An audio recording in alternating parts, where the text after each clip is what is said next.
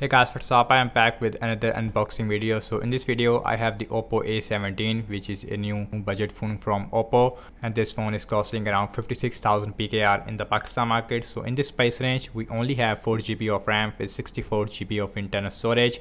So it's the box of the Oppo A17. On the back we have some more specs about the phone. So this phone has a leather type finish, design language. Also we have 50 megapixel AI cameras.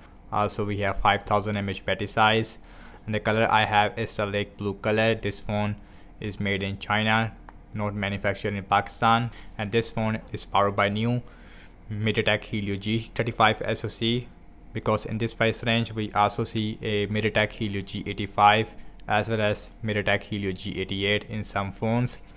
So on the top we are getting this booklet. So inside the booklet we are getting these semi-gestion tool, quick start guide, as well as safety information. Also we have a soft silicone case. Oppo A17. Now let's start the phone from this box. So here's the Oppo A17 looks like. Okay, it's a lake blue color looks like of the Oppo A17. As you can see on the back we have a leather type finish. This phone feels really nice in my hand. So now let's quickly boot this phone up,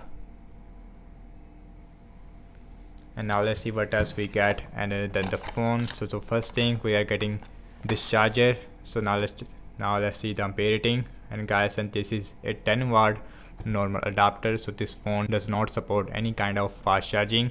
Also we have this cable, which is a micro USB cable, which is a really disappointing thing. Speaker, micro USB port, main microphone, headphone jack.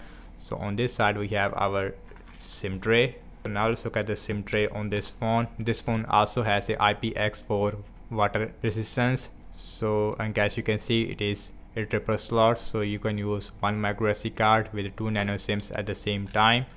On the top we have nothing, no noise cancellation microphone. So on this side we have volume up and volume down rocker, as well as a power on button, in which we also have a fingerprint scanner. So on the back we have a dual cameras. We have a main 50 megapixel main camera on the back, then we have a 2 megapixel which is a depth sensor. Again we have a leather type finish which feels really nice in the hand. So now let's talk about the display. So this phone has a 6.5 inch 720p plus IPS LCD display with 60Hz refresh rate with water drop notch. So you can see every single thing about the Oppo A17. It is not really great, but I like the battery size as well as the design language, not acceptable. So now let's quickly set up this phone up and let me show you some more things about the Oppo A17. So guys, here is the first boot of the Oppo A17, and guys, on the first impression about the display quality, this phone has a IPS LCD display but with 60Hz refresh rate. Display looks really bright on this phone. And now let's go about phone. So this phone is running on Android 12 with a ColorOS version 12.1. Again Helio G35 SoC. We have 64GB of internal storage out of almost 17.2GB it is already used. So now let's see the fingerprint scanner speed. This phone has fingerprint scanner right there. So the speed, it is really fast. Now let's look at the camera. This phone has dual cameras on the back, 50 megapixel main camera on the back. So now let's go to the video mode. So the back camera maximum shoot full HD at 30 fps. Night mode, we have pro mode, we have a panorama. So no night mode on this phone, as well as no slow motion, which is a really disappointing thing. So now let's look at the front facing camera. This phone has a 5 megapixel selfie camera, again not acceptable in this price range. So the front camera also shoot full HD at 30 fps. We also have a portrait mode. So overall I have to say regarding the Oppo A17, not worth it in this price range.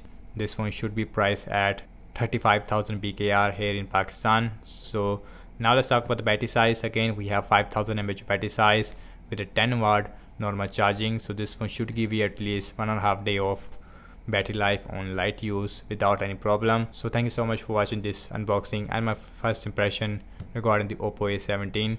Do let me know your thoughts in the comment section below. And again I am saying that I don't recommend the Oppo A17 because this phone, it is really overpriced. So follow me on Instagram and Twitter as well, and I will see you in my next video. Peace out.